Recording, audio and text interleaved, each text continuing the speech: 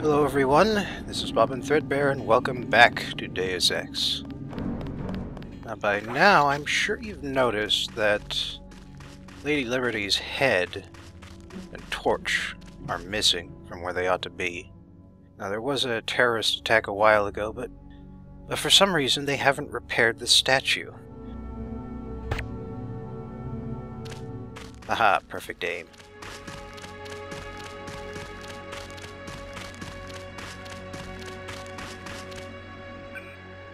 I gotta make some room here.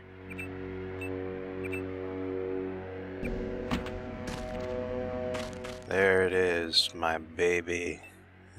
Now I can use all of these weapon mods and clear some more room to get the sawed-off shotgun back.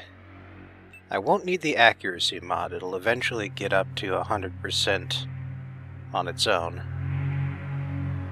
Plus, there are some other weapons that could use it more. In any event, I don't especially need to have the sniper rifle yet because, well, still doing this whole thing non-lethal. Be careful. The NSF has set up patchwork security systems here. That means there's a camera somewhere in the neighborhood. The NSF put a commercial-grade security bot in this area. You can either avoid its patrol route, or, if you're feeling lucky, try and take it out with the EMP grenades or explosives. I wouldn't recommend taking it on with small arms. Like I said in the tutorial, small arms do not work against metallic targets at all. I mean, eventually the sniper rifle can take out cameras, but you need a lot of initial damage just to pull that much off. Oh. Didn't knock him in the head. Yeah, best idea when that happens is just to break line of sight and make sure you can stay behind them until it's too late. And that right there is the best feature of the Get gun. It's got a lock-on system. You do need to maintain contact for a few seconds before it'll start working, but, well, once that happens. And also the lock-on is faster the higher your skill gets. And I set that guy a little further away because there's something else I want to blow up to open. There's this little crate in here. I'm kind of out of lockpicks at the moment. And I want me some 30-06. Is someone there? Someone heard the explosion, I suppose.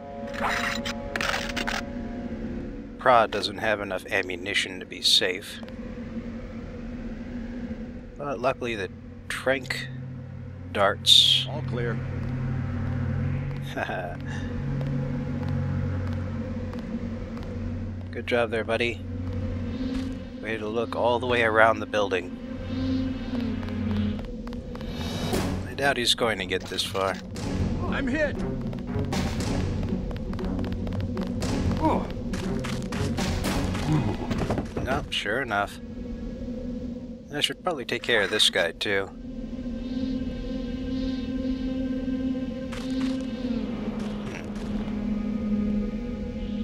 He's just gonna stand there? Well, that's fine with me.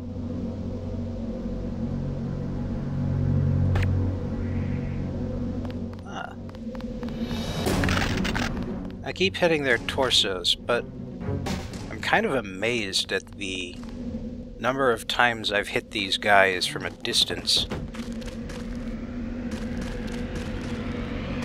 Usually not so accurate. Oh, we've seen that one before. To get into the NSF security systems, and over this way is just back to UNATCO. And also to that medbot that I opened up earlier.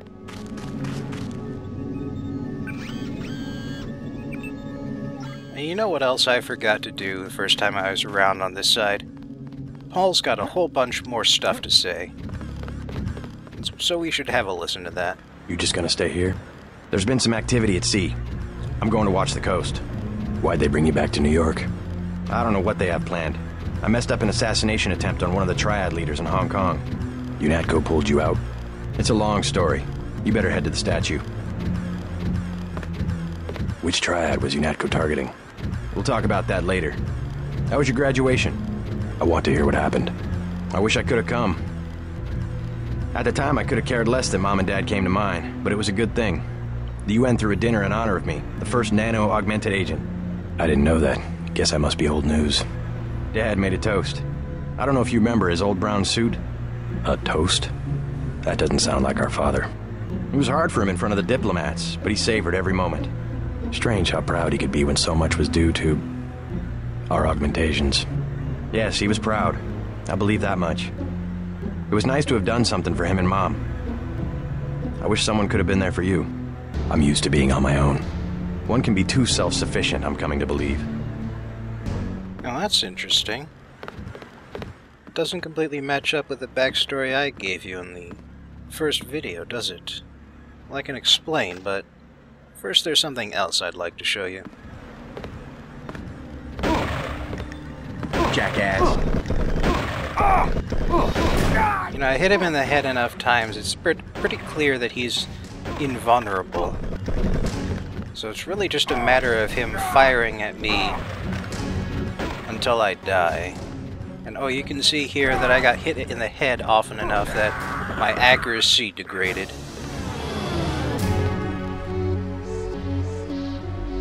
Of course, I wasn't looking for him Best thing is to let the bots handle the ground assault. to use the assault rifle, because I know he's got something better. Yeah, the plasma rifle deals a hell of a lot of damage. Apparently only uses it if you're really up close next to him, though. Oh well. Plasma rifle is also another heavy weapon. And like I said, it does a lot of damage, but it takes up a hell of a lot of space, and it's no good against mech targets.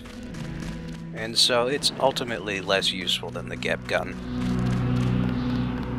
Anyway, yeah, that backstory that he said, it implies that their parents were alive 11 years ago, and only died after Paul Denton joined UNATCO and got his AUGs at the same time, which means that they would actually have died back when JC was only 11 or 12 instead of 5 or 6. Now, the information I got is from the Deus Ex Bible, which was a working document. And apparently a few things changed for it between the time they wrote that and the time the game was released. But still, it is backstory you wouldn't have gotten otherwise, so I would say consider the backstory that I gave you to be true until and unless the game itself decides to contradict me.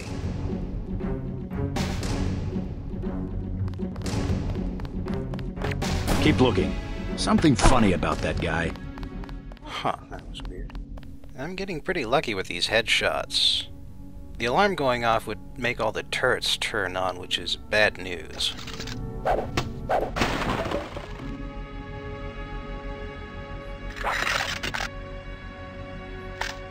Anyway, another note I actually wanted to make is that, considering what JC very possibly stands for, I'm kind of surprised that his brother is named Paul. Paul isn't really the best name for JC's brother.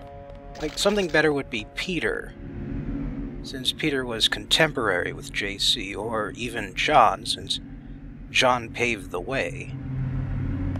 But Paul, no. Paul came after. He was part of the second generation. I suppose I have to at least show this off for you guys. The PS20 is a plasma bolt in a can, one use only. Only takes up 1 square. I don't need a 40. Not when water can heal me an infinitesimal amount. But Yeah, I figure I'll fire that thing off at some point, but it's not that awesome. Oh, but here's hacking. So at trained, it takes nearly half the bar, and the bar goes really fast.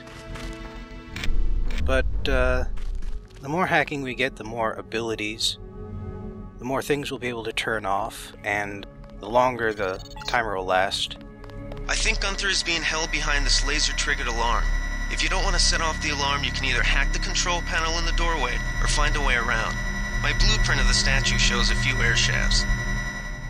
You know, you can actually also explode the laser emitters. There are a few ways of doing that. And you might also notice that the game tends to sort of iris, thanks to the DirectX 10 mod stuff. Now, I admit it gets a little annoying, but I have to say it's pretty realistic. And get a lockpick back. Now, you may be wondering what use a lockpick is to a laser grid. This security setup is strictly amateur stuff. Keep an eye out for ways to bypass it. These old pre-millennial buildings are riddled with ventilation shafts and maintenance tunnels. And the answer's on the other side of this crawl space. Ah, multi-tool. I guess in case we wanted to go back and do that again. But yes, here is where you can use a lockpick. But I only have the one lockpick. I don't want to use it on that door, even if it does bypass the lasers. Now over here we got another PS20. Like it says, you can only carry one of them, and this is for that ATM outside. Unfortunately, these boxes are a little too tall, and the chair you cannot use as a stepping stone. And I do not want to go back out to the lasers just to pick up that metal box. Which means it's either the door or the laser grid. Now, like I said, the laser grid can be bypassed or exploded. But you know what else can be exploded? I mean, since we're already here.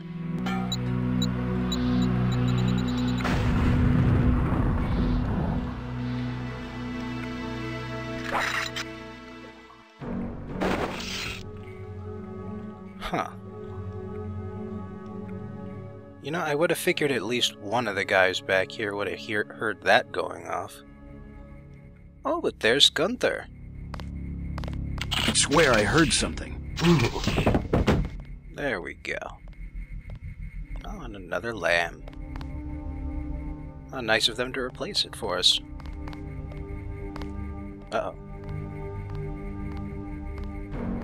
Now, I've been hearing that actually shocking a guy in the back is what knocks them out immediately. Wait, quiet!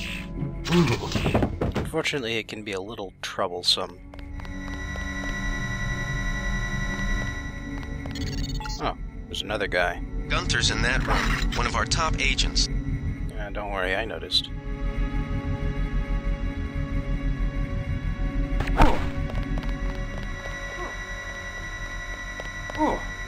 Huh.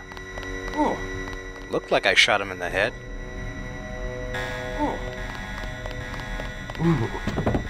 But no, he had just enough time to hit the damn alarm and alert the damn turret, even though I'm looking at the camera because I thought that went off. No, it's that turret over there. Fortunately, you are invisible to security systems so long as you are interfacing with a computer. Also, I don't know why I hit the icebreaker. I still have the code for this. And this way I can turn off the turret, too. Oh, newspaper. If you really care, you can just pause the video and read it. I'm not going to bother taking that long. Just for that.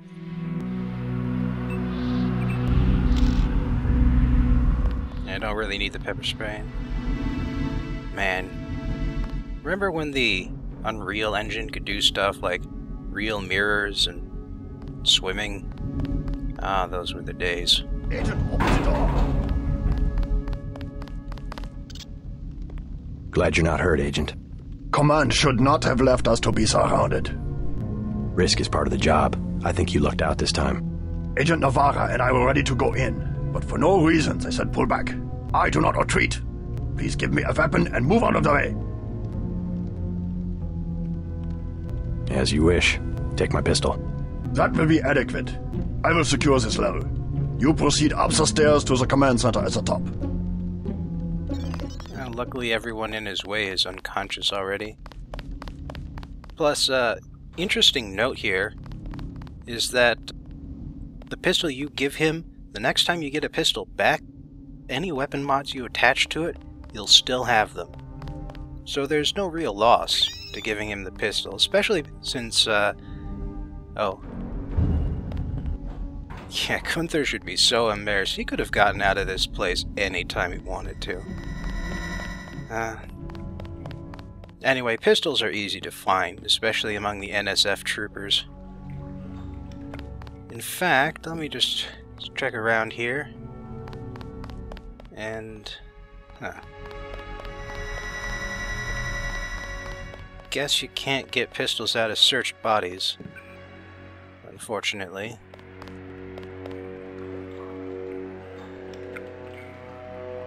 I swear it wasn't this dark when I was playing it. I'm gonna have to knock that up a couple notches.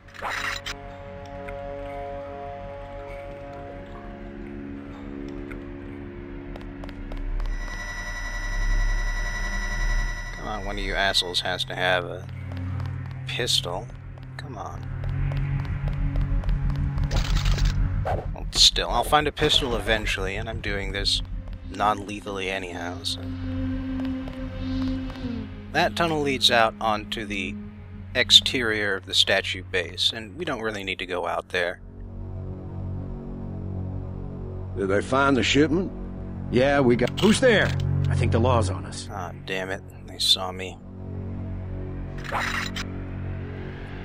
Nothing. I guess we're safe. Now I'm gonna have to play through this entire level again just to get this... get these guys to talk. Until then... They found fascist.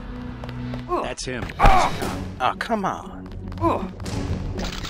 Totally hit him in the head. I'm gonna get this pig. What is up with you people? I'm hit!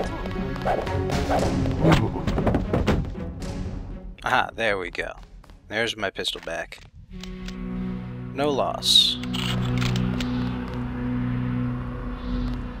Alright, now let's see that conversation. Did they find the shipment?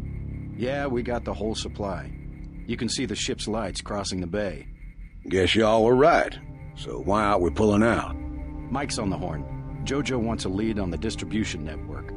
Hell, we don't have enough men to protect what we've got. That's what Jojo wants.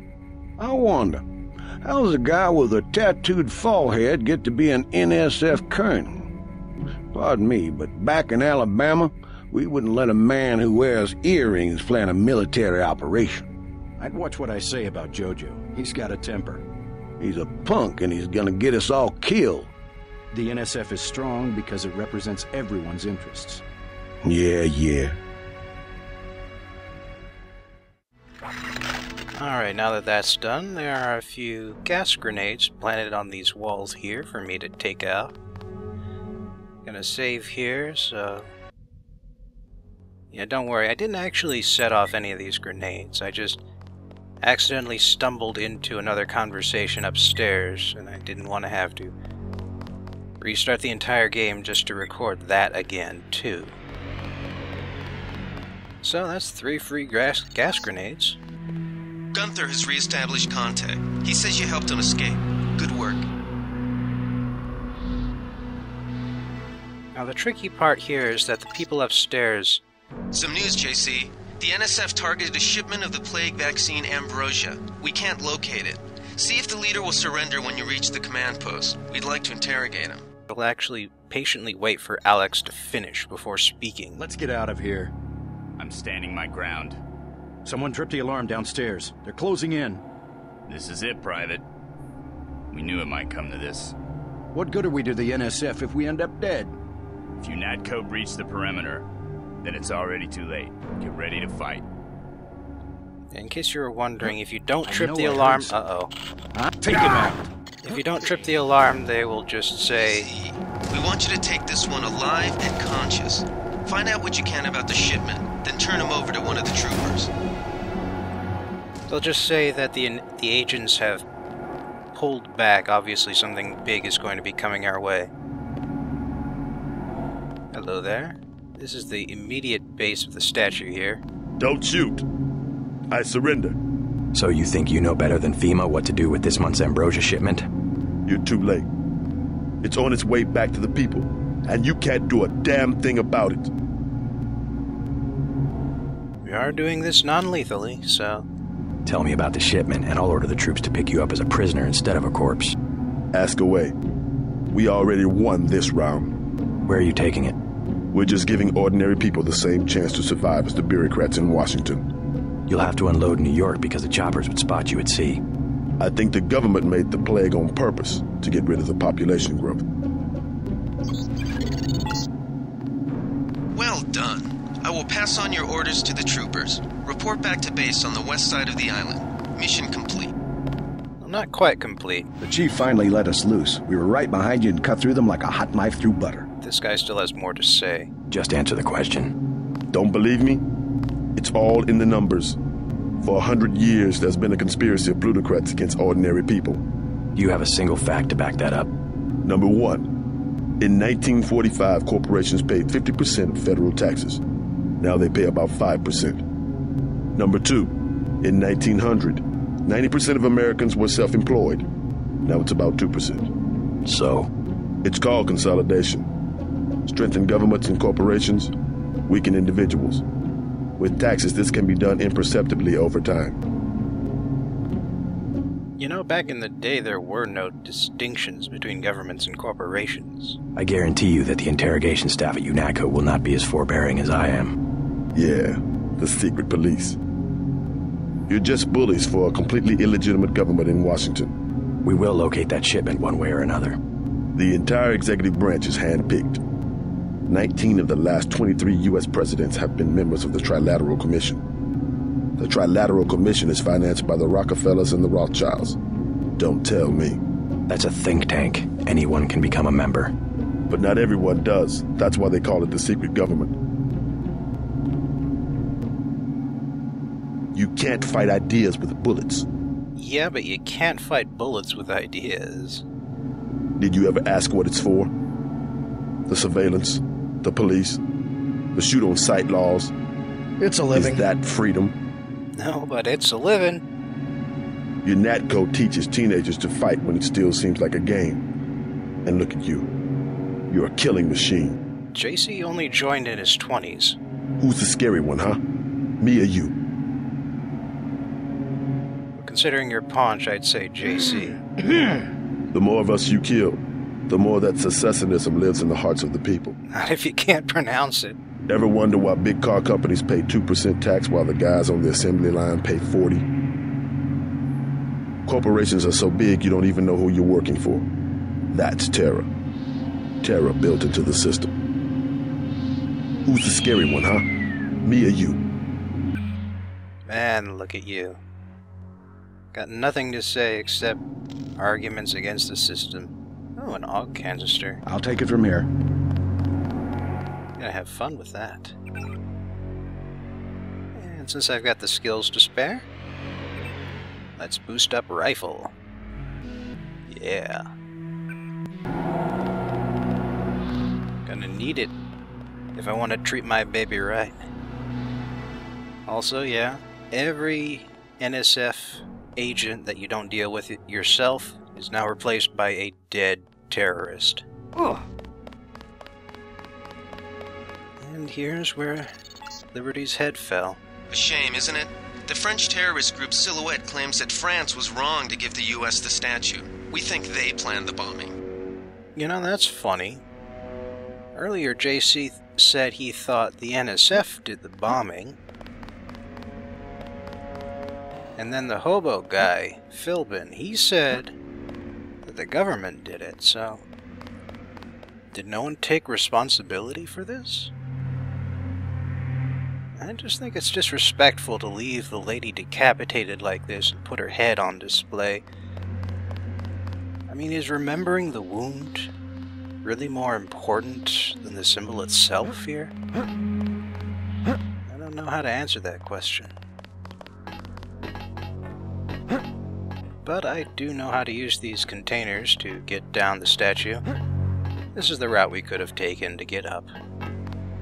But like I said, it would have bypassed Gunther Hermann, as we saw, and... You're a man of your word. I like that. Yeah, it's nice that Philbin has something to say. I better get my money on time. If you pop back here afterwards. You're a man of your word. I like that. Oh, and I almost forgot this crate here on my way through. Yeah, another lockpick. Another way to get past the doors without the key. You may have noticed the damage I've incurred. And I can also use this to get one of 2 augmentations for the arms.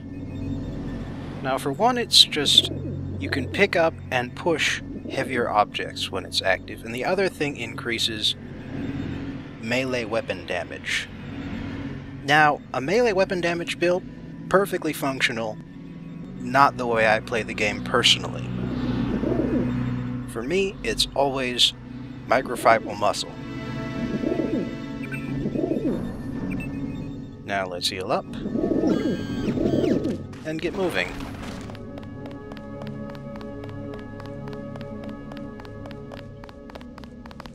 They sent us in to pick up the pieces. We've already searched the bodies and delivered the enemy munitions to the quartermaster. Yeah, that's the game's explanation for why all of the dead bodies are empty when you find them. Minimum force won't work in the city. You better take some hardware. Dude, Kaplan, I'm trying to talk to my brother here. I'll check back with you later. Don't get in my way like that, okay? We've got the island secured. How did things look in the statue? The leader surrendered. So they were after Ambrosia. A month's supply for the East Coast. We think they've taken it back to the city. I didn't know UNATCO handled the Ambrosia distribution. Manderley will brief us shortly. UNATCO makes sure the limited supply of vaccine gets to government agencies and key industries. It's good to finally see some action. Just keep a level head. You're doing well so far. Now get inside. I'll meet you in Manderley's office, level 2. Yep, man, that's your reward for finishing Liberty Island. Get inside. I'll meet you in Manderley's office. No kills. Paul is vaguely satisfied rather than kind of pissed off. So, what the hell is the Trilateral Commission anyway?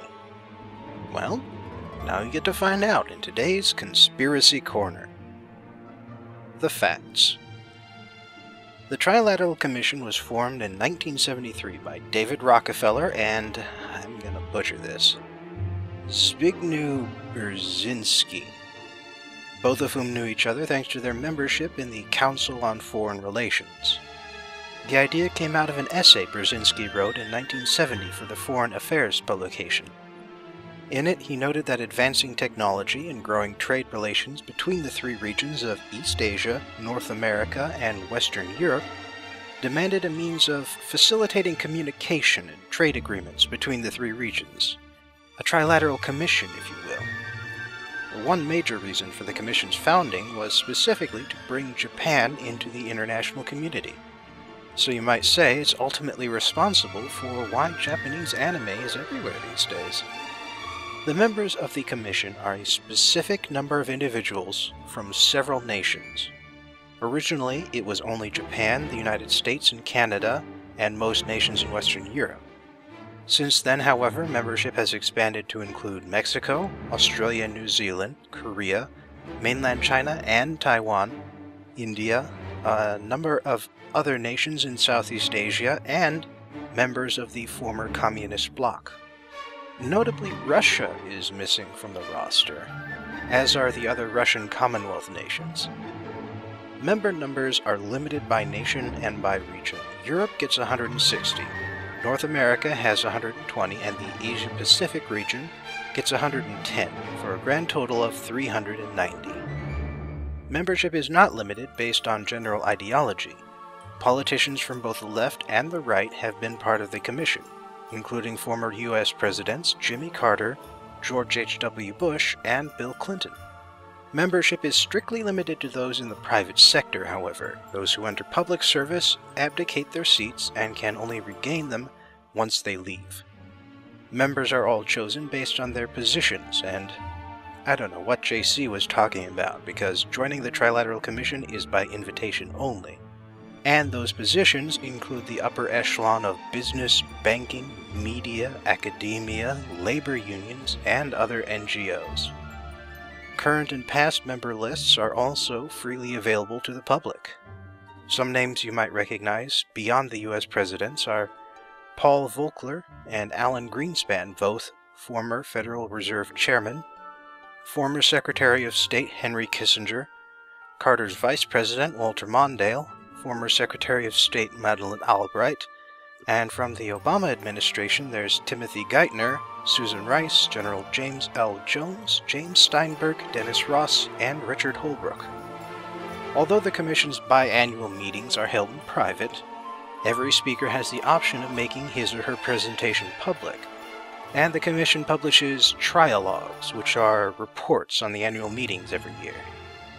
It also publishes triangle papers, which are written essays discussing current global issues and represent the author's views rather than those of the Commission at large. All of these documents are available either for free off their website or else for a few dollars from the Brookings Institute Press. The Conspiracy. The Trilateral Commission drew conspiracy theorists right from the start thanks to being founded by a Rockefeller in the Council on Foreign Relations, which will have its own corner one day, don't you worry. Things only got worse when Jimmy Carter won the presidency in 1976 and staffed virtually all the top spots with trilateralists, including Brzezinski himself as a foreign relations advisor. After that, Ronald Reagan brought George Bush, a member, into the White House along with a few of Bush's friends. Clinton was a member at one point. Bush Jr. had a few thanks to his father's connections, and now Barack Obama, who was never a member but has his own connections, brought 11 commission members into the administration when he won the presidency in 2008. Now that kind of power networking would be enough to keep any conspiracy theorist busy, but the Commission made things worse when it published a triangle report called The Crisis of Democracy in 1975, which criticized what it called the inefficiencies of democratic government in the face of growing populations and a steady stream of crises. Now hey, remember how I said all this stuff was free and public? Here's a quote. This combination of challenges seems to create a situation in which the needs for longer-term and more broadly formulated purposes and priorities for a greater overall coherence of policy appear at the same time that the increasing complexity of the social order, increasing political pressures on government, and decreasing legitimacy of government make it more and more difficult for government to achieve these goals. The demands on democratic government grow, while the capacity of democratic government stagnates. This, it would appear, is the central dilemma of the governability of democracy, which has manifested itself in Europe, North America, and Japan in the 1970s.